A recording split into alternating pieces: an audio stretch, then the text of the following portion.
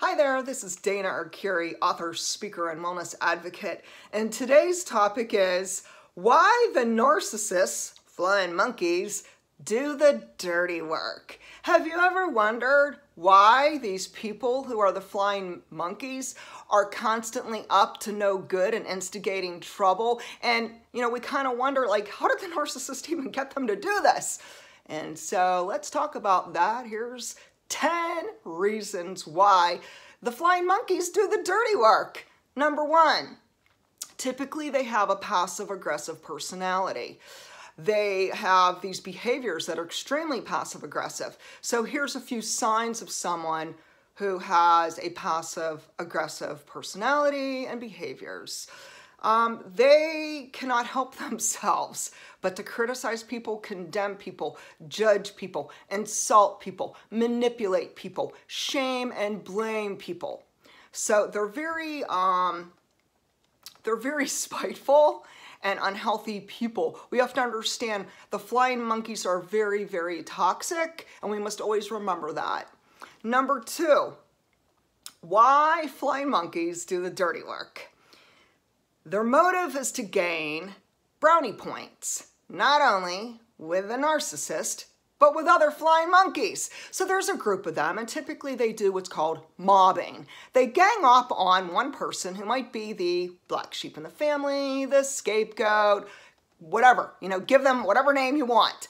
They will mob, they will gang up because they feel so powerful. Together they feel so powerful. Yet, we have to understand that behind their motive, why are they doing the dirty work? They want to gain brownie points. They want to win the approval of others, especially the narcissist. Now, we have to understand also we're dealing with a person who's a people pleaser. Typically, they're not a mover and shaker, someone who is a leader. They are a follower. They are someone who is really seeking to please others and to win the approval of others. And we'll get to the reason why in another answer. Let's move on.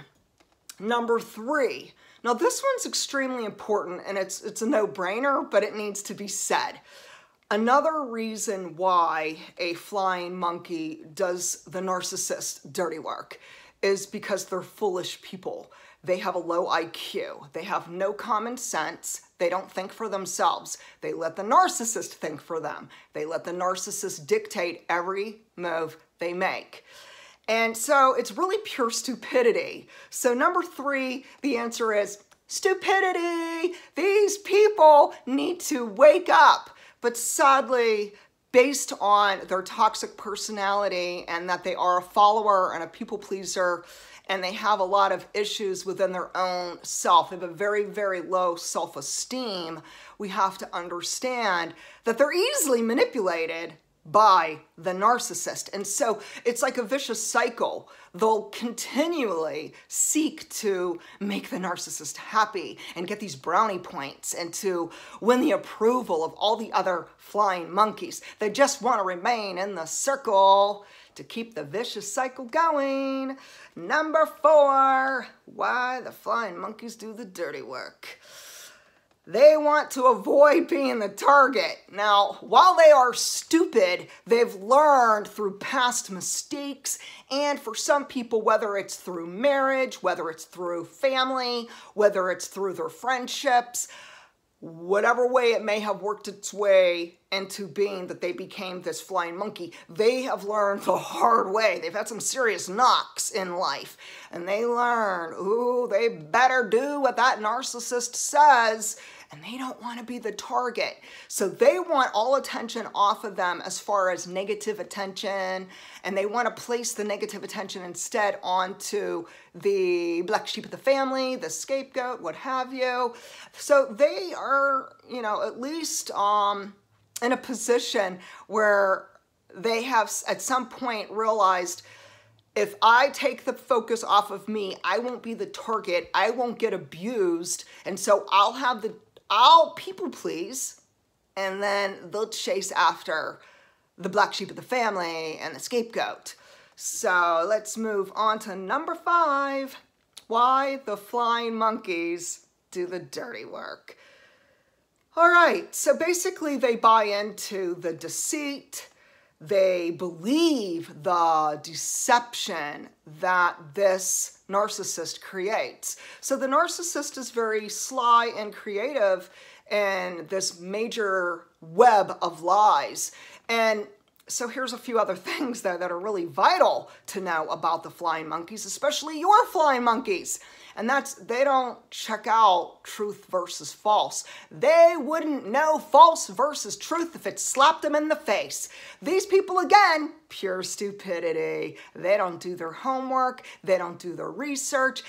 They typically are so oblivious, they just keep falling through the trap of the narcissist.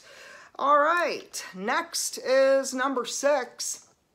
Now, the narcissist has brainwashed the flying monkeys. Now remember, if this is a family origin, you know, we're talking whether it's through marriage, whether it's through birth, whatever it may be, the situation, the flying monkeys have been brainwashed by the narcissist. Now we're talking decade after decade. There's a lot of years involved here, especially as they get older and they become adults.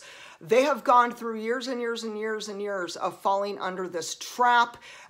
Technically, they really are abused also. We must always remember the flying monkeys are abused. They're just so stupid they haven't walked away. They've never been able to say no more. Instead, they take the crap that comes their way. They try to redirect the target to the black sheep of the family. But we must understand that they're brainwashed. And there's a lot of division within the family. There's a lot of really unhealthy dynamics in the family, and the flying monkeys have never escaped it, and they may take all the family secrets to the grave. Next, why the flying monkeys do the dirty work of the narcissist. Number 7, the flying monkeys are cowards. Now we have to understand what we're dealing with, people. We're dealing with people who have no courage.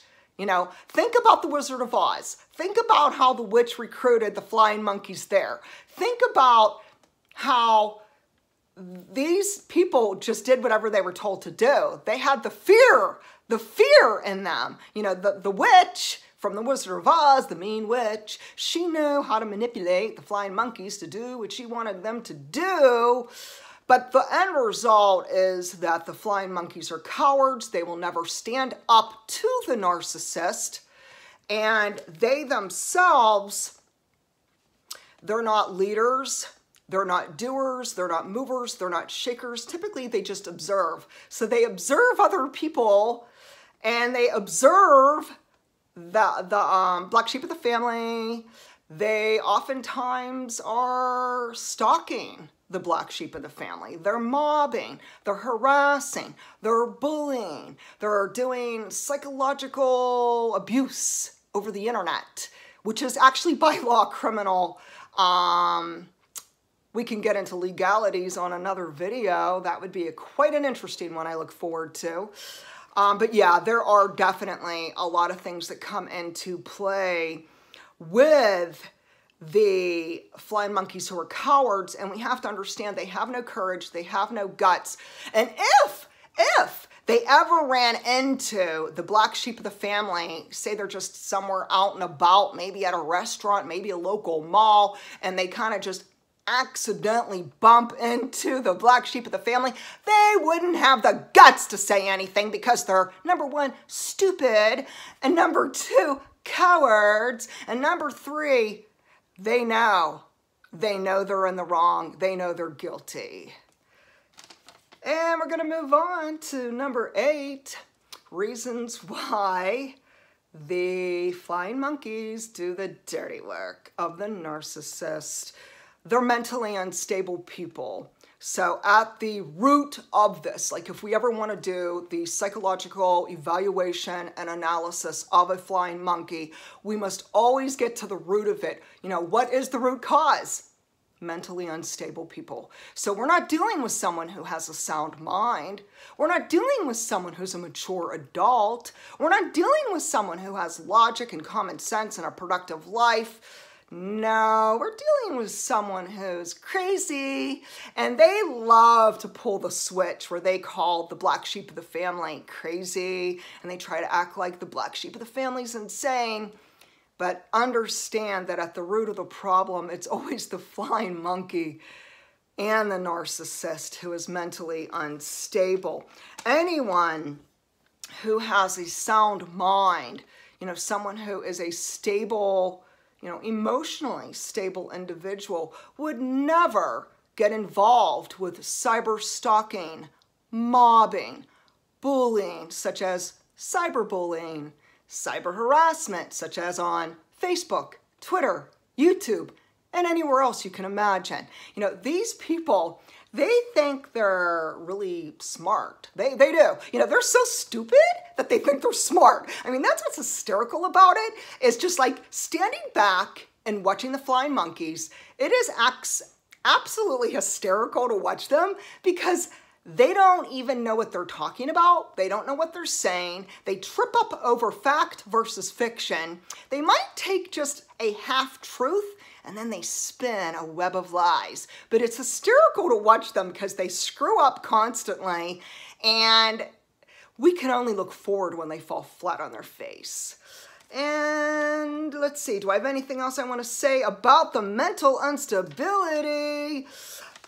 Next, I could just say, examine your own flying monkeys yourself. Start doing some work, really examining them, tracking what they've done to you, any kind of cyber stalking, bullying, and you'll probably come back to the root cause. Yep, they're mentally unstable.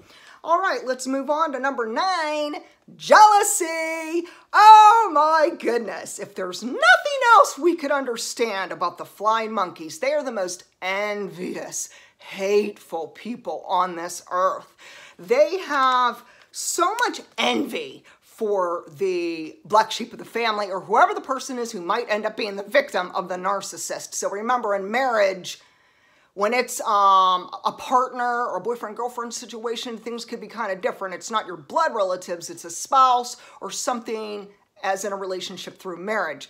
So keep that in mind when it comes to narcissists and flying monkeys. But the interesting fact is that the flying monkeys are extremely jealous and they are envious people. They have a lot of strife in their life, and they may never even admit to themselves how much they despise other people. And they really do despise the narcissist, but they'll never admit it. They'll never admit it, but deep down inside, they hate and loathe the narcissist because the narcissist has made them do the dirty work. Hey, if it were you'd probably hate the narcissist too, but they have also a lot of self-loathing, a lot of self-destructive behaviors and lifestyles.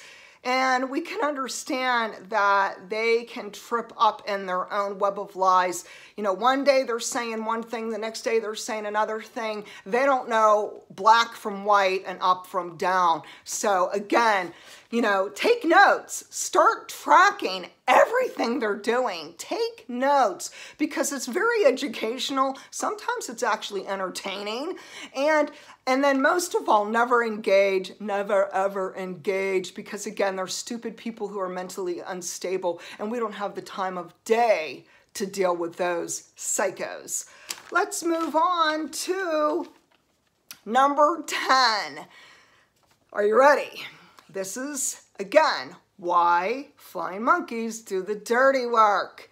They're miserable people. They're so lonely. Their lives are so boring, unstimulating, unsuccessful. They're unhappy.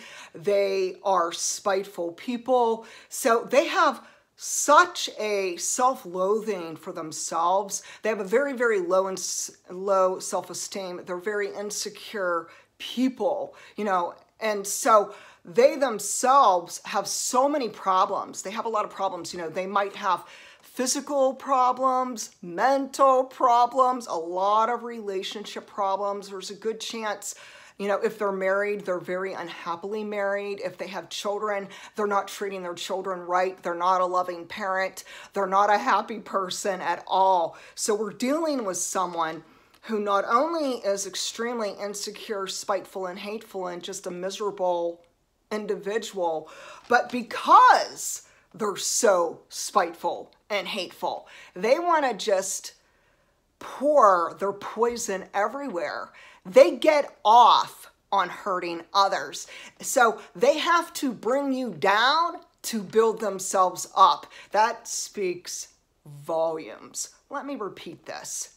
In order for them to feel good about themselves, they have to bring you down in order to puff up their own selves. So again, very insecure person, passive aggressive, very toxic. They have no boundaries. They wouldn't know boundaries if it whipped them in the face. They have reached a place in their lives where they're so lost. They have no success in their lives. They're bored out of their minds. And that's why they could spend all this time stalking you and harassing you, because their lives are so pitiful and so disgusting that they go to great lengths to try to stimulate themselves. I mean, it's really sad when we think about it, when we really start examining the flying monkey. You know, I actually feel bad for them. I feel sad that someone would have such a disgusting, pitiful, meaningless, absolutely meaningless life. They're not using their God-given gifts. They're not using their strengths. Instead, they're letting their weaknesses just roar their ugly head to spew their poison everywhere. And it's just really unfortunate. The next thing I could say is we have to understand that, and this of course isn't, I'm kind of like taking, not really number 11, I'm just kind of giving my last minute feedback on why the flying monkeys will do the dirty work of the narcissist, and that's because they have no credibility. So the flying monkeys are not credible people. They have no integrity. They're not transparent people. They're not vulnerable people. They're not brave people. They have no courage to stand up for themselves. They have no courage to live the life that they were really destined to have. So they're failures. They're utter failures. And so in the end, you know, all they can do is gaslighting, denial, dysfunction, deception, smear campaigns, retaliation, and it goes on and on and on, people. And you know, if you're dealing with a narcissist and you're dealing with flying monkeys, you've already experienced this. You know for yourself how combative they are, how stubborn they are, and how very toxic they are. So we're going to end on this happy note that you are a much braver person than them. Typically, people who are the black sheep in the family, you're very creative. You're technically a highly, oh my goodness, highly sensitive person. Sorry, I got tongue-tied there. Highly sensitive person. You're very empathetic. You have a lot of compassion. You have a lot of positive traits. Typically, you are a leader. You're someone who is so brave that you will leave the pack. So, you know, that's why you went no contact to begin with, because you're the brave one. You're the smart one. You're the one who has wisdom. And you're the one who had the courage to say, no, thank you. And you have the courage to walk away from unhealthy, toxic relationships, whether it's marriage or some other intimate relationship, or it's family, or it's business, or it's friends. Hey, there's a lot of toxic relationships out there, but I give you so much credit for having the guts to stand up for yourself, to break the silence, to speak out, to keep telling your story, and to not let what the narcissists and what the flying monkeys say change you, because you're a beautiful soul. Continue to soar.